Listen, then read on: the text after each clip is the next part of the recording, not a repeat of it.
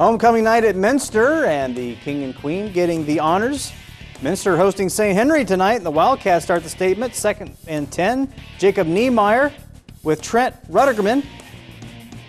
Touchdown Minster.